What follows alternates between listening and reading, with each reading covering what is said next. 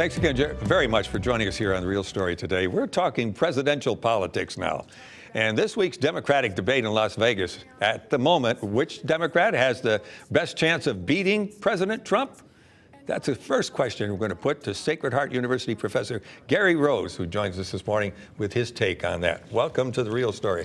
Good to be here, Al. Good to have you back. Good to see you. Sure. All right, so if you just make a judgment based on what you saw Wednesday evening at that debate out in Las Vegas, who would you say is the leader? Yeah. Well, within the party, of course, it's Bernie Sanders. Right. But you know what takes place within the party is very different than what takes place in the general electorate. And I would have to say that Bernie Sanders cannot beat. I don't want to predict for sure, but I think it's very difficult for a democratic socialist in this country to win the American presidency. Self-proclaimed democratic Self-proclaimed, sure, yeah. You know, the evidence is overwhelming that the American people are not where Bernie Sanders is. There is a portion of the Democratic Party, maybe 35%, that is where Bernie Sanders is.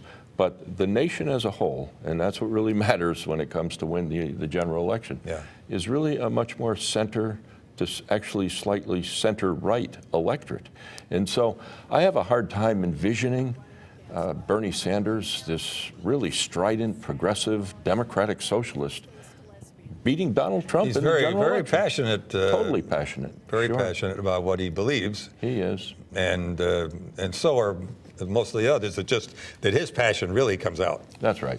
I mean, I do see, you know, the East Coast and the West Coast, which are, of course, very progressive areas of the country, supporting somebody like Bernie Sanders. However, when you get into the South, there are a lot of electoral votes down there, and also the Rust Belt.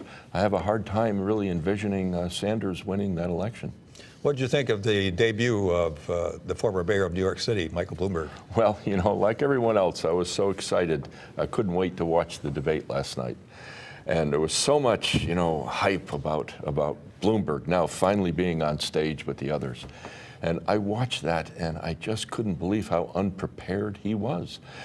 It seemed like you think he didn't prepare for the assaults? Well, you know, on him? It's amazing. I mean, he has consultants. He's got all the money in the world to have people around him, and it doesn't seem as if he really was prepared on how to rebut what I'm sure he knew was coming. And maybe he felt that the strategy would be just to not address it and just, you know, let these barbs go and roll off, and then maybe he could talk about other matters. But in a debate, it's counterpoint. You've got to be ready for that. And wow, when Elizabeth Warren went after him and Sanders, and yet he really didn't seem to respond in a real forceful way. And I was thinking, hey, is this really, you know, a presidential candidate who was prepped for his debut? And if he was prepped, then there's a real problem because it didn't look good. And how did you feel about how he handled the questions about his relations with women and the stop and frisk issue? How did he handle that? Was he? Yeah, he addressed it. You know, he did say that there were some non-disclosure agreements, right. and he recognizes that stop and frisk was a problem. But again, it was just so flat, and it just didn't seem to have any emotion. Maybe somebody's advising him to conduct himself that way. I can't remember how he debated as a mayor, but certainly on the presidential stage, on the big stage, you've got to show passion and you got to have charisma. I didn't see any of that last night in him.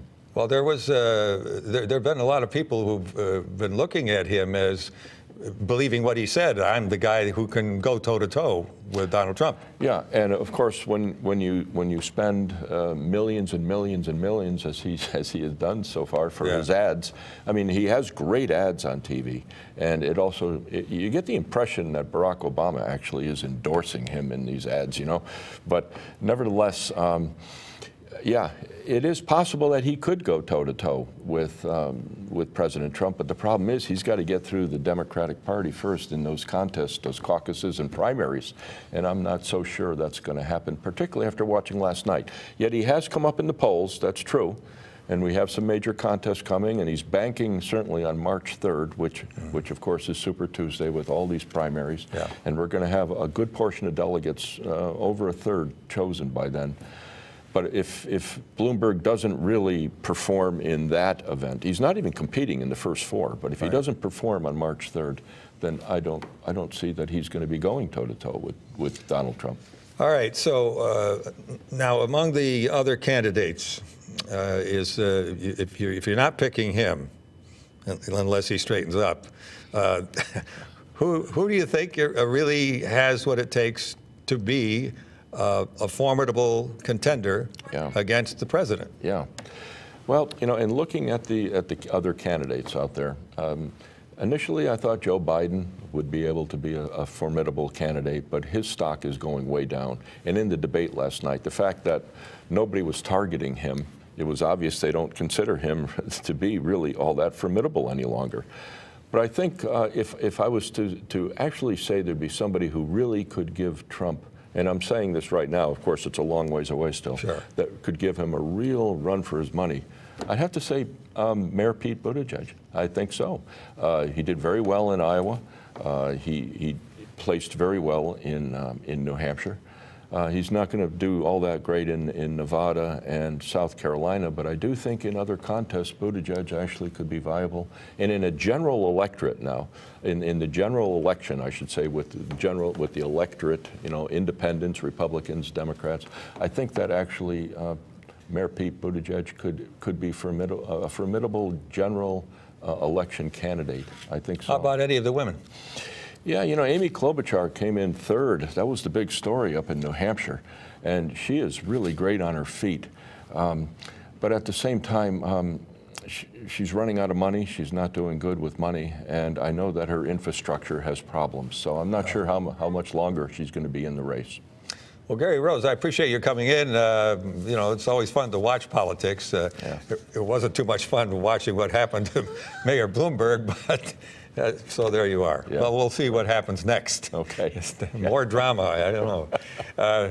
Thank you very much. And coming up on The Real Story at 10:30, Real People with Stan Simpson. And we want to get a preview on what's coming up from Stan. Hey, Al, Stan. Al, how are you?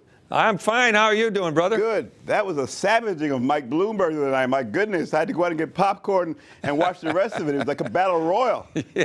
Yeah, it was. He was getting pummeled from every direction. Everywhere. Yeah. Sucker punches. But you know what? It all comes down to the swing states. When it's all said and done, it's who can win those swing states. Wisconsin, Ohio, Pennsylvania, Florida. Forget everything else. You got to match up who's going to win those swing states, what it comes down to. Yeah, Gary's nodding his head in approval of what you just said. Gary, how you doing? He's doing fine. I don't think he can hear you. Okay. That's all right. Well, listen, today we are talking with a man who will become an important voice in Connecticut's theater community. Godfrey Simmons Jr. is the new artistic director at Heartbeat Ensemble. The Hartford Regional Theater Group is known for its provocative and thought-provoking performances. We'll hear why the inclusion of diverse voices is so important to telling authentic stories. Al, settle in. Real People with Stan Simpson is next. All right, buddy. Thank you. We'll look forward to that. Right. Stan, thank you very much for doing this show every week after we're on. It makes a great hour, doesn't it? Don't forget, if you missed something here on The Real Story, you can watch it online. Just go to fox61.com. Thanks for watching this week's edition of The Real Story. And on behalf of Jen Bernstein, who's off this week, we'll see you here again next week. Have a great morning.